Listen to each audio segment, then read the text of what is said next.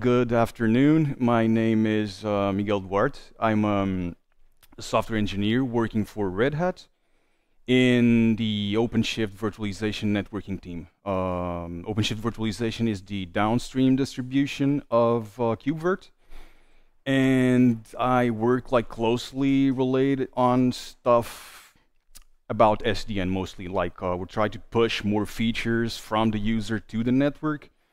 And the interesting thing about this talk is that it has absolutely nothing to do with that. So it's kind of challenging to me to be on this forum speaking about something that I really don't know that much about. So I hope you have fun. And I hope, before anything, I need to make a very special call out to a colleague of mine, to Doug Smith. He helped me preparing these slides. So yeah, Doug, thanks for that. And let us begin. So the goal of this presentation, before anything, is to kind of figure out ways on how to get traction in your projects and how to get them to be more successful than they currently are. I'm not claiming to be an expert on any of this, so take this with some care.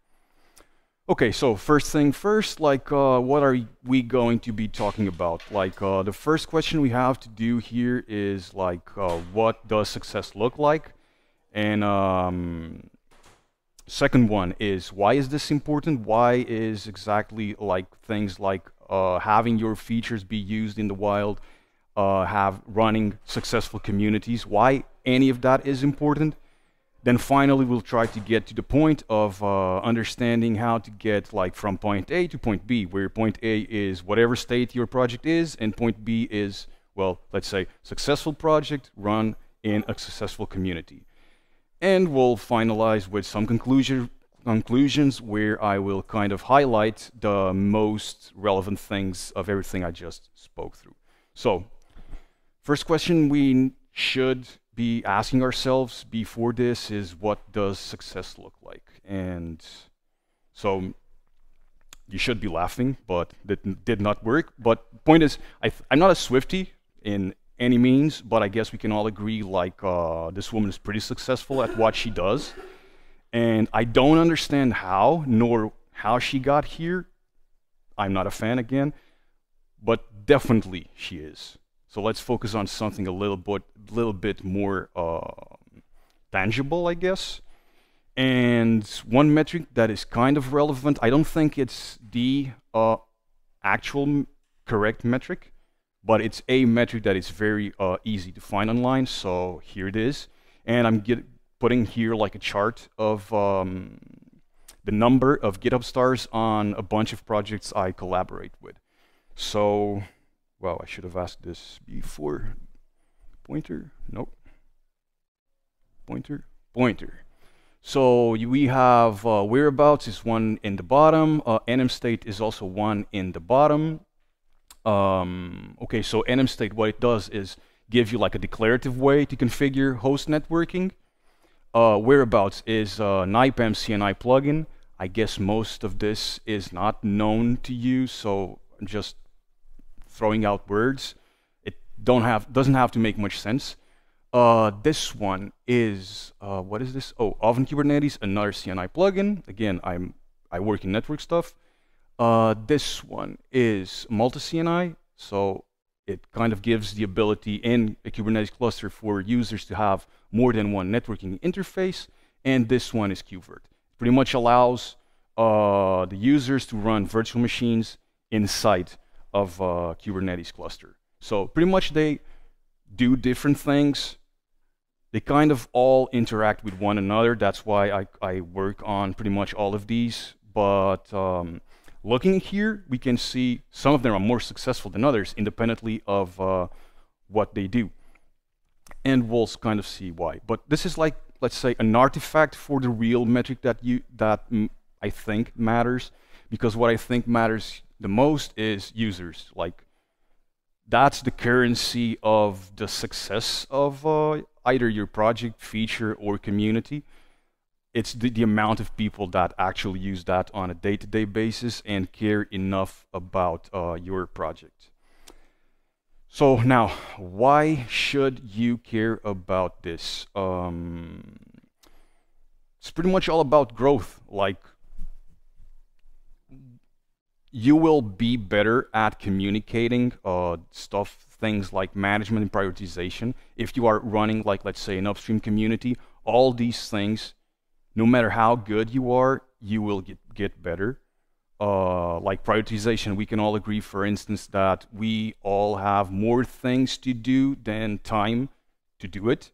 So it's very important for you to be able to like look at your entire backlog of things independently of what you do and spot out exactly like these 3 things are the most important ones I should work with. I'll work in these 2 if I have the time to, and these 20 will never be done in the history. You'll learn to kind of manage people involved in the project, and communication. Like, communication is like paramount in pretty much every aspect of life. And for instance, like, I don't know, I think I'm pretty good at, well, pretty good. I'm not bad at communicating, but communicating is a 2-way street. It's like you have to listen more than you speak, otherwise nobody will understand one another. If everybody's too busy talking, nobody's listening. And I know for a fact I'm really bad at listening. Like, half of the times I'm listening, I'm kind of looking for an excuse to stop listening. Like, oh, this is wrong, so or I did not understand this part, so I will not reply. Things like that. I know I'm bad at that. First step to like dealing with something is recognizing there's an issue there. So I guess that's important. But the point I'm trying to make here is these things are incredibly demanded soft skills that will make you a better worker in whatever it is you do. Like, I think we can all agree that communication is paramount in, I guess, a lot of works, or pretty much all of them. Not all, but quite a few. Management, same thing. Prioritization, like, it's a let's say, necessary skill in everyday life. And all these things will pretty much translate into like the size of the bag of money that you'll get when you look for a new job. So by improving yourself with all these soft skills, you will be in a better bargaining position to look for your next job. So I think that's a good reason for doing anything. That sounded too capitalistic. Sorry for that. Now, getting from A to B. First thing is like, make it incredibly easy on every step. Remember, I'm speaking from a software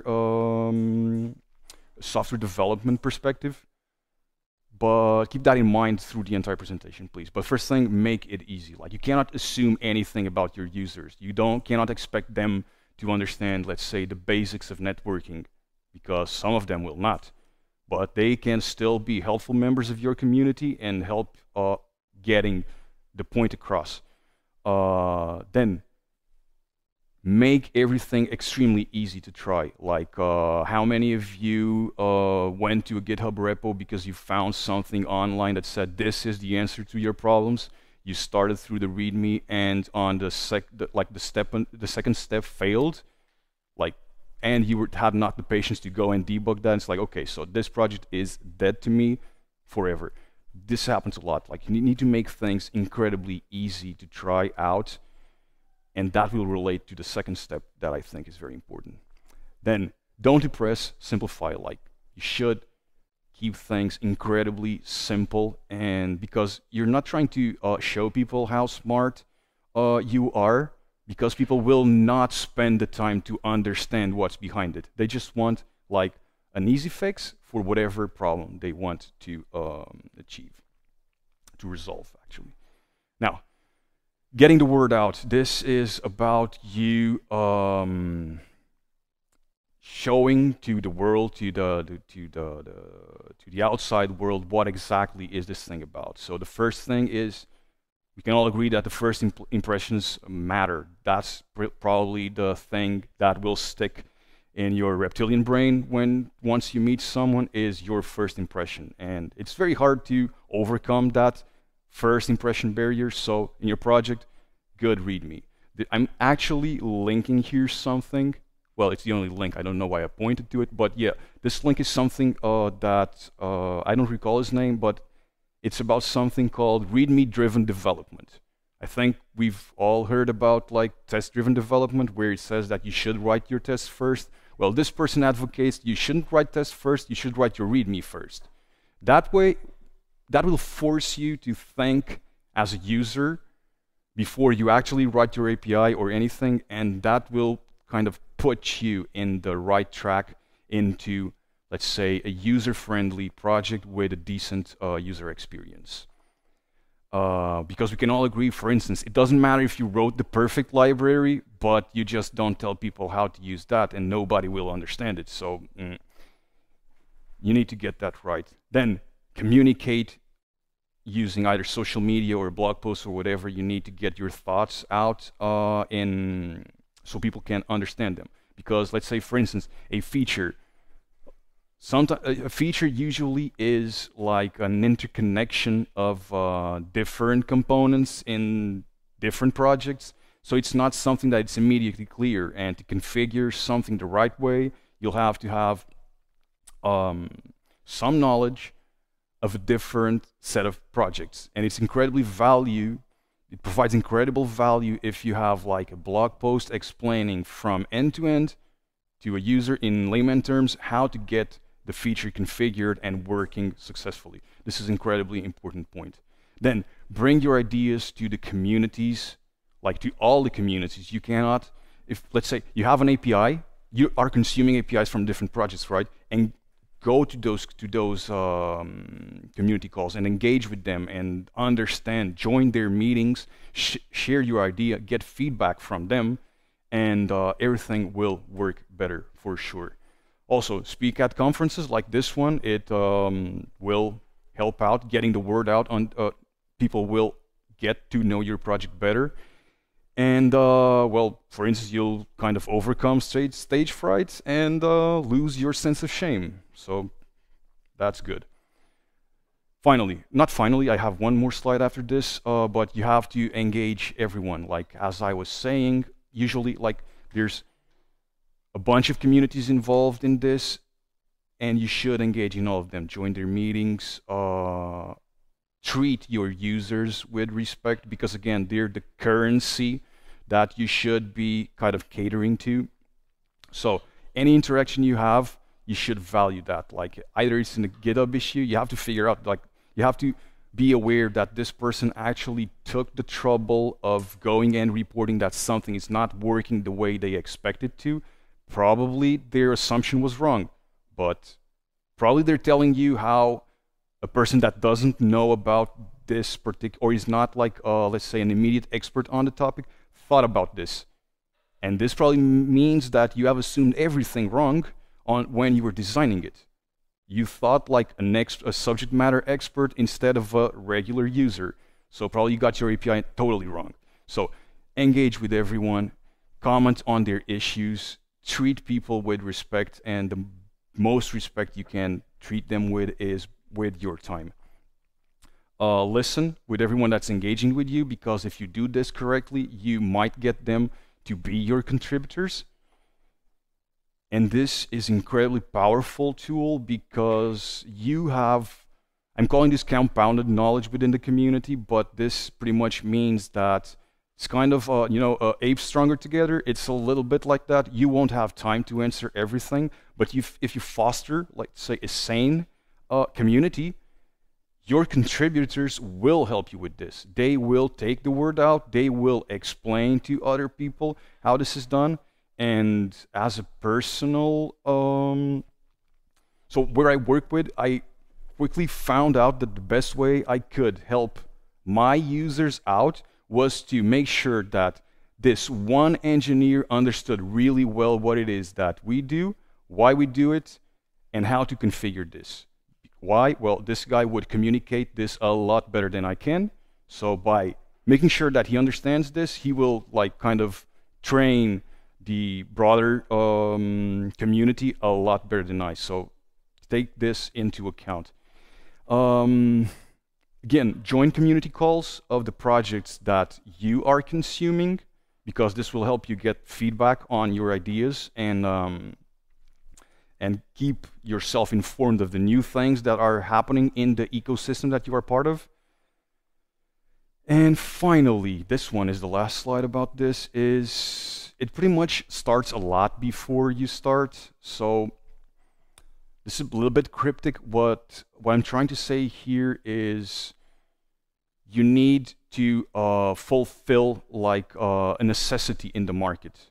I don't mean specific market, but like people want to do something and you need to understand what it is. So you develop something that will actually address those needs, because that's the way you will get people to use whatever it is that you're developing. And for that, you need to engage. You need to like reach out to these communities to learn and figure out what it is that people are actually asking for. Because sometimes people don't actually voice, I need this. You need to understand like let's say the underlying text of it. Then test your ideas first, like start with a proof of concept, experiment the more you can, show that to everyone, join their community meetings. I know I've said this a lot already, but yeah, join their things and show them your ideas in the wild. Show them what it is that your project actually achieves. Get feedback from them, learn from them. This is not, let's say, time thrown away. Even if nobody likes it, well, this is a good learning experience that you should value and a lot. And finally, never guess. I mean, you'll have to guess every now and then, but if you have to make like a sequence of guesses, stop doing that. You're probably doing everything wrong. Go back and engage with people and ensure that you have valuable and actionable feedback. Okay, we're arriving to the conclusions part of this, and I will just quickly summarize everything we went through here. First thing, like users are like the currency of the success of your feature, project, community, whatever it is. Treat them with respect, cater, empower them. These people will eventually become your contributors if you do your job in a proper way. If you succeed in engaging them the right way, they will be your allies in getting this correctly done. Soft skill growth, like you're pretty much like building your own brand, you're investing in yourself. I mean, this by itself kind of pays out. You're investing in yourself is very important. This one is very important, like user experience is a lot more important than performance. Like this only matters in software, in the software world, I guess. But we sometimes try to do something incredibly performant, but if you do that with a bad user experience, nobody's going to use it unless they really need that extra bump in performance, which is really not that common. The last one I'll actually say first, and it's about documentation. Like, treat your documentation with the respect it deserves, because this is like the entry point or the gateway that your potential users and communities will learn about you, and you really need to get this properly done. And if you have to choose between documenting your poorly documented project or adding a new feature that's also going to be not properly documented, go and document your last one. Like, try to reduce, let's say, the technical depth in the documentation side, because that's important. And finally, engage all the adjacent communities. I know I've said this again, and that's pretty much it. I have nothing else. I welcome any question you have, so fire away.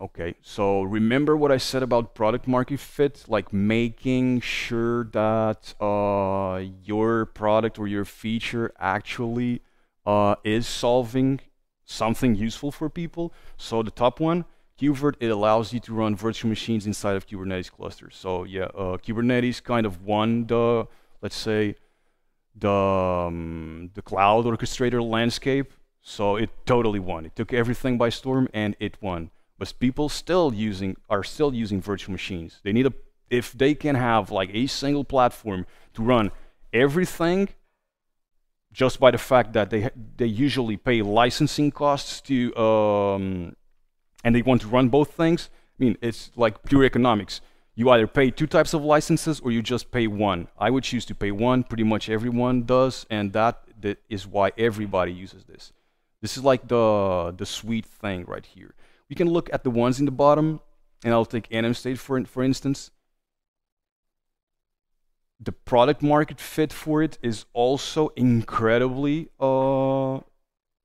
important, because what it does is provide you a way to configure, like you have a declarative way, you just specify, I want my network to look like this.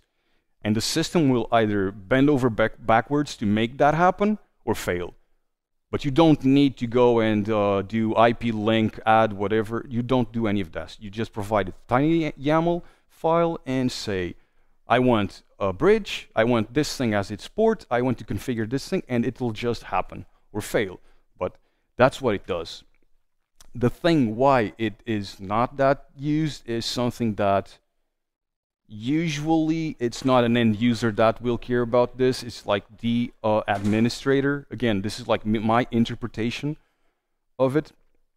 I guess, like, let's say the user base is smaller. Like for every end user that you would cater to with the one above, this one is just like one admin. So if you administrate like a fleet of things, there's like one admin for that, but there are like, I don't know, thousands of users. So that's kind of the way I see it.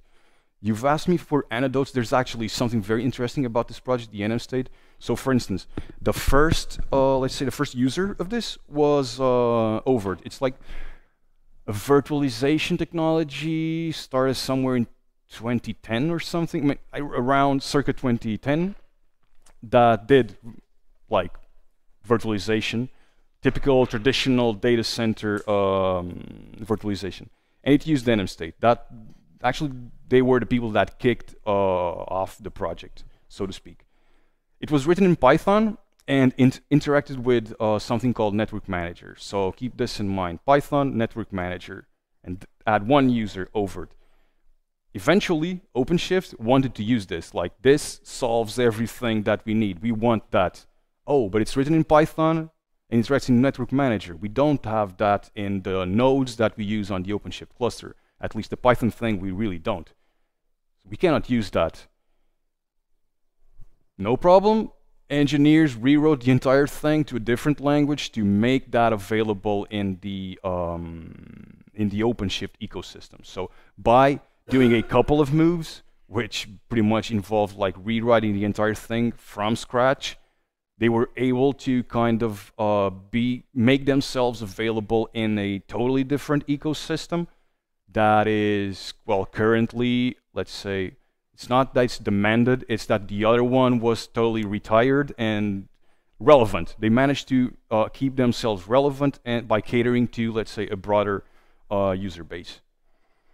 This one in the middle, for instance, Malta's more of the same, like gives something that not many people do and does it simply and does it well. So I guess that's it.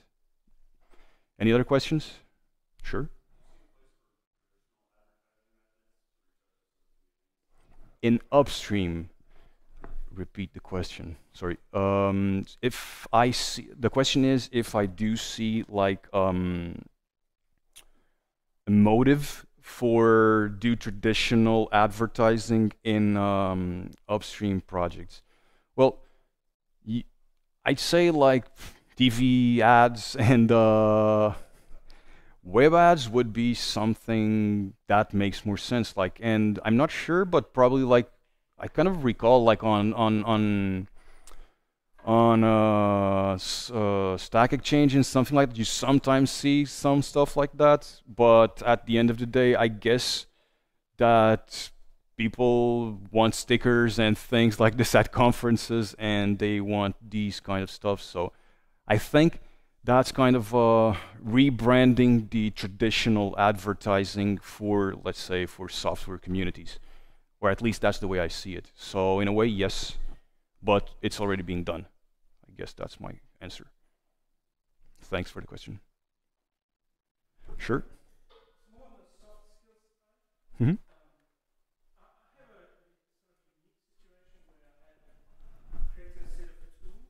Right.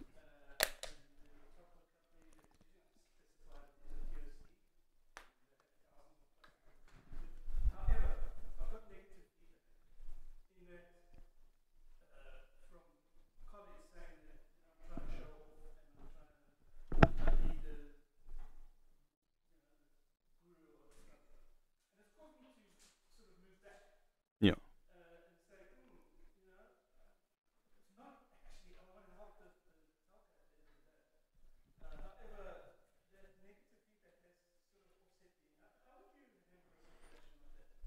So the question is, yeah, handling negative feedback. So I would say the first thing here is, I mean, it's hard to hear negative feedback, totally. But it's a lot worse if you're not even given feedback in the first place, because you will keep continuing whatever it is that is causing the negative feedback. So having it is clearly good. Now, how to work with that? Honestly, I don't understand the specifics of your question. Like, I'm not sure if it's like your set of tooling that is overreaching or something like that. But probably trying to simplify and like make it do less. It's kind of, I know more is more and less is not more, but sometimes it is. Like, it's a complex and weird situation to be, but try to start with a subset of it, probably. Like, choose, like, on all that feedback, probably there's somebody saying, but this part here is really interesting. Focus on the but, like silver linings, I guess. Like, there's always a positive thing in everything. And if someone actually, if you can find something to salvage and focus on from that negative feedback, that's where you should be looking at. Or at least that's what I would do. Simplify, do less. Instead of it doing like, for instance, I guess there's a reason why there's just like one Swiss Army knife, and everybody calls the Swiss Army knife, not like a Portuguese Army knife. It's like, that's the one. Nobody needs anything else. Yeah, do have a knife and a spoon, and do a really proper spoon sometimes is what people want. Welcome.